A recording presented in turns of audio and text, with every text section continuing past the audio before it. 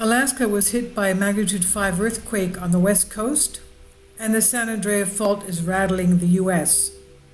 Now, the magnitude 5 earthquake is actually right on the border, as you can see here, of the U.S. with Canada. And it's basically right on the subduction zone on the San Andreas Fault.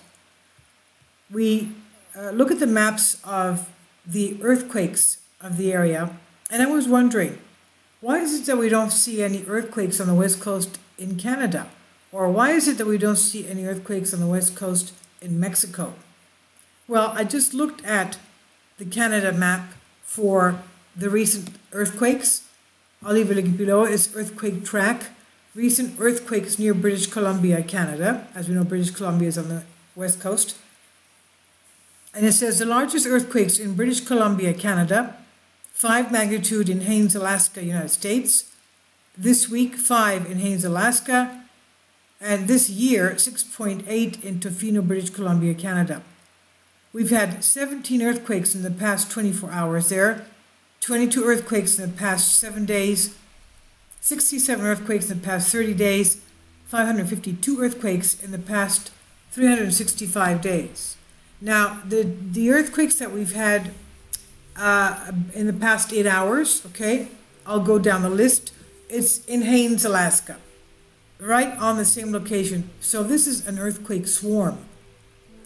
About 2 hours ago, 1.9 magnitude, 0 depth. 2 hours ago, 1.6 magnitude, 6 kilometers depth. 4 hours ago, 2.1 magnitude, 4 kilometers depth. About 5 hours ago, 1.5 magnitude, 0 depth. 5 hours ago, 1.5 again, 0 depth. 6 hours ago, 2.7 magnitude, 2 kilometers depth. About 7 hours ago, 2.9 magnitude, 12 kilometers depth. About 8 hours ago, 2.1 magnitude, 0 depth. About 8 hours ago, 3.4 magnitude, 5 kilometers depth. About 8 hours ago, 1.8 magnitude, 3 kilometers depth. And I'll leave a link below for you for this. And it keeps going. 8 hours ago, 1.5 magnitude, 0 depth. 8 hours ago, 1.5 magnitude, 3 kilometers depth. 9 hours ago, 1.8 magnitude, 4 kilometers depth. 9 hours ago, 2.3 magnitude, 4 kilometers depth. 9 hours ago, 5 magnitude, 0 kilometer depth, right on the surface. 9 hours. So we had all these things I've been listing for you are aftershocks of the 5 magnitude, like 10 aftershocks.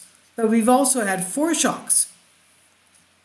9 hours ago, 1.9 magnitude, 6 kilometers depth. 13 hours ago, 1.6 magnitude, 0 depth.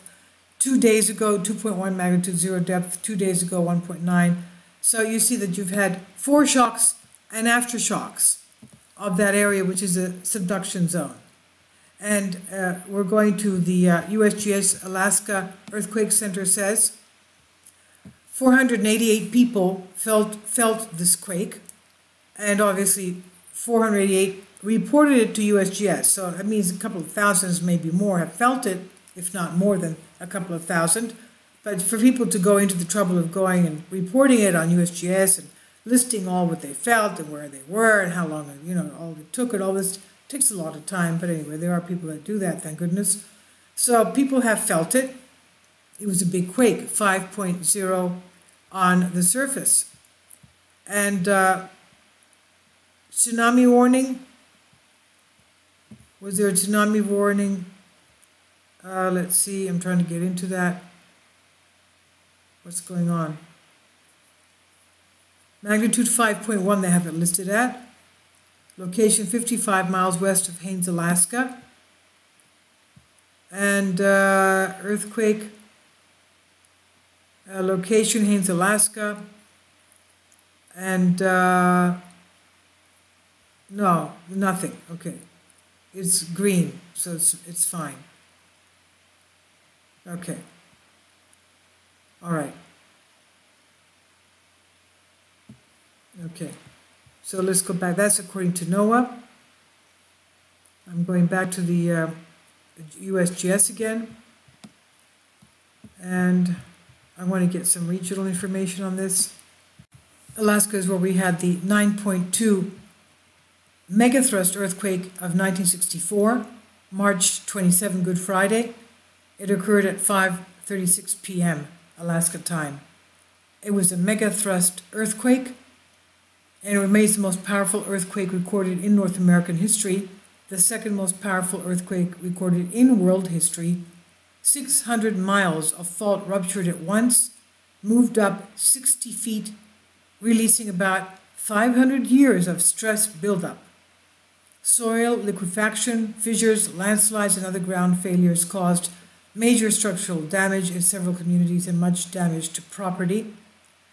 Anchorage sustained great destruction or damage to many inadequately earthquake-engineered houses, buildings, and infrastructure like paved streets and sidewalks, water and sewer mains, electrical systems, and other man-made equipment, particularly in the several landslide zones along Knik Arm, 200 miles southeast near Kodiak.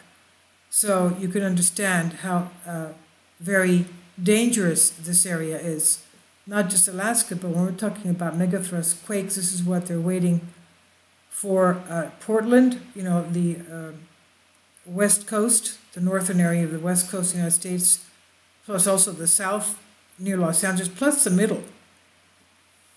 I'll leave links below for you for this, and we'll keep an eye out because we've had foreshocks and we're having even more aftershocks.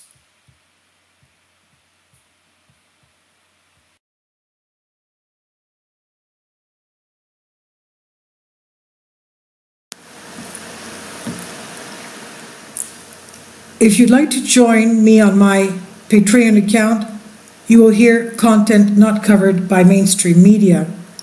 These riveting stories will be based on my research, and I will state my opinions and give my personal insight on diverse and controversial subjects and world events not covered by mainstream media, and not supported by YouTube guidelines. So whatever I have on my Patreon, most of those will not be on my YouTube channel. Please consider becoming a member today. More of the most significant and important videos will be on my Patreon channel. Your support helps me to continue my research and keeps this YouTube channel alive.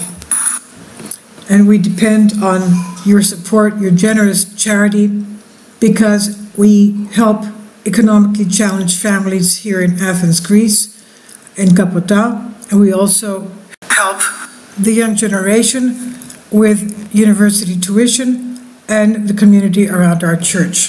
Thank you.